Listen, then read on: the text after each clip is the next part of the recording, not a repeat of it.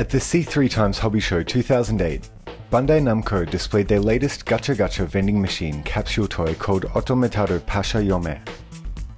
こちらの商品なんですが、カプセルを使いまして、遊んでいただく商品なんですけれども、カプセルを回していただきまして出てきたフィギュアを使って、今度携帯をですね、そのフィギュアを取っていただきまして、それでバトルができると、そういう内容の商品になっております。The figure can be used in conjunction with an application downloadable from the NTT Docomo mobile website, which allows players to play with their unique figure in a virtual environment on their mobile phone, battling with other players or playing a range of other games. で、じゃあ実際に、フィギュアを使ってどうやってスキャンできるのかというのをちょっとやってみます。サイトの方からですね、スキャンモードに行きまして、チュートリアルに沿ってピントを合わせて、今これスキャンしています。結構ちょっとスキャン時間かかりますので、先にこちらの画面で、実際にじゃあスキャンされたフィギュアがどうなのかというと、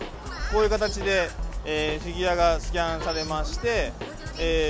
能力を確認するってやると、実際にこのように戦闘データ HP が1760、攻撃力が1160という形で数値が出る、そういった全く画期的なゲームになっています。で、このフィギュアは、ハウスワイフ、奥さん、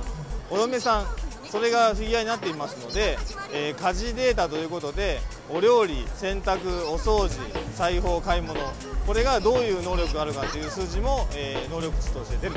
という形になっています。で、このフィギュアを使って実際に、バトルができちゃうというのがこの新しいゲームの画期的なところです。では実際にバトルしてみましょう。で、通常バトルということでフィギュアを選んでバトルスタートのボタンを押すとスタートします。で、レディーファイト、強いですね。で、フィギュアのバトルが勝てるという形になっています。今これまだ体験版なんですけども、オンライン、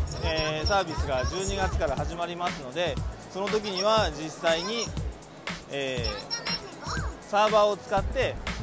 別の会員の方と一緒にバトルをしたり、ソロプレイモードっていうのがありまして、アドベンチャーゲームが楽しめる